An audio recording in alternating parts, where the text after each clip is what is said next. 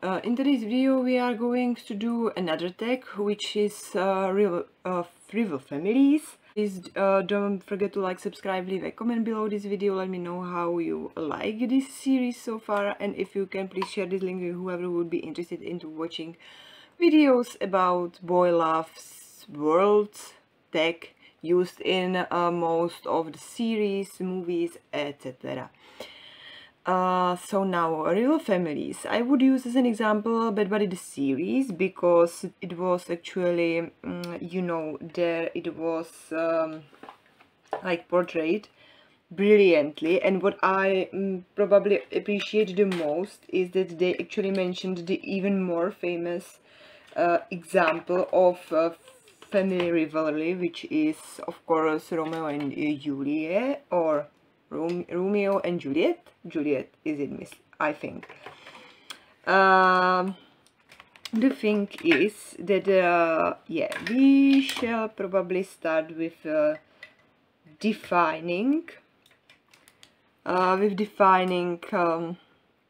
the word rivalry first. So rival is a person, business or organization who are competing or fighting against the same area or for the same thing as you.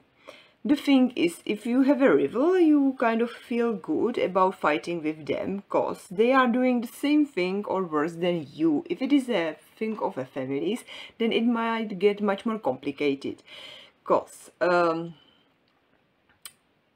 if, like in the example of Pen and Bren, the competing people are actually your parents, then you kind of feel a loyalty towards your parents, like naturally, and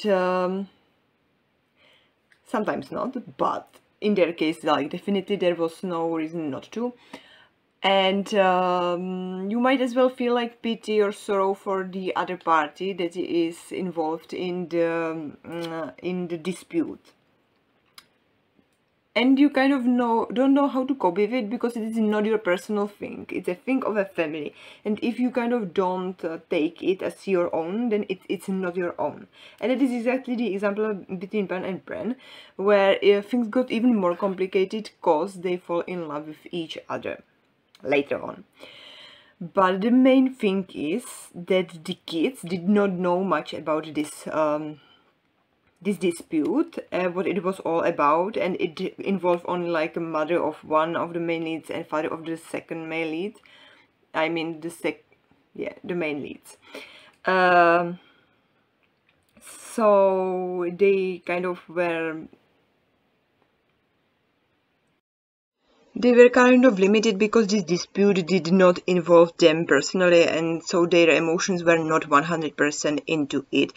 Plus, there is the big point where one of the main leads saved the sister of the second main lead, and at least since that point, they kind of understood each other, stood on the same ground of their parents being in an argument, yet them not being like specifically personally involved in that, and they felt something which was connected to them trying to best the other one. But it was not the problem that actually arose between their parents. So they were kind of a little bit left out of the mainstream of hatred towards each other, and they find their ways and their paths to not only happiness but understanding each other and the like life after that. They found it on their own, which means that they still were not involved in this dispute. So if we say that it's a thing of family members, if we say that it's like highly of a thing of those who take it personally as their own, but it's not their own thing, and if we say that the parents was the one that it was their thing, it was their problem, but they kind of dragged outsiders to the middle of it, and this is the example that it cannot be actually truly done this way. You won't drag your problems to other people's. Okay, So now we shall dig into our favorite scheme of how to do these things. So we mildly define what it means. Yeah, so rivalry, two people competing for something or because they want something, it is the same thing, or they kind of go the same path and see the other one as the concurrent, and they don't want to have concurrents, and they are kind of, they try to hold their position.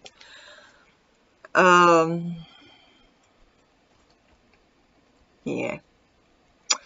Pros and cons. Like if it is in families, we can clearly see the pros of doing such a thing in audiovisuals in Bed Buddy the series. If it is a you know,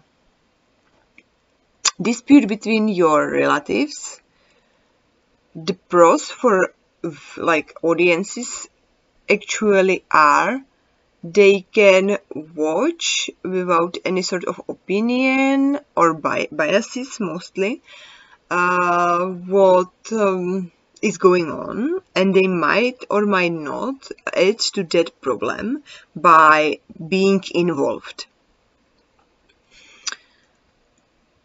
And for us as the audience, we can kind of enjoy, especially in BL world, where these two main leads that have kind of, you know, the heritage of arguing kind of transmitted to them in like in an entirely different way, which is like pleasure to watch, because that way they kind of have to find ways on their own, and these types, like these ways are kind of, you know, they are different in something, and we enjoy doing difference in BL world, because nowadays BL world is full of tropes that are no longer usable in the like original way.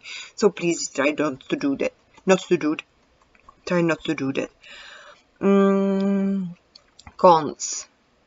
I mean, if you are too head over heels with this dispute, it's not a bad, like it's not a good thing. You will feel involved if you don't want to. You will feel involved if you like don't have anything with it, and you might lose someone important over that. Otherwise, I would say it's hard to portray maybe. And I mean the layer of creators who kind of have to portray it somehow. It's not that easy to do.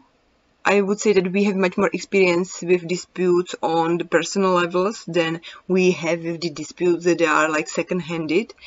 And like Romeo and Juliet ended up tragically, and Pan and Pren never gave up on themselves, and they ended up happily, which is good. Like these two examples are the complete opposite, is what that means. Personal biased opinion. I love it when it is done the good way, and like it was kind of on verge, but the mother and the father of the two main leads kind of had like solid reason for hating each other's guts, which was good. They showed us the least possible cringy way, which I appreciate. And they were, I mean, like, you know, they were both likable when they were not behaving like little kids over the trash bins or things like that. They truly seem to be like easygoing, likable people. So associations. I'm afraid I could not came up with any other example than Bed Buddy the series and Romeo and Juliet. I would say that mostly these types of things might end up tragically. The more I appreciate the way Pan and Pren managed it. Yeah, okay. So here we are, and we did another take from Bed Buddy the series. Alright guys, thanks for watching, and see you in the next one. Bye bye.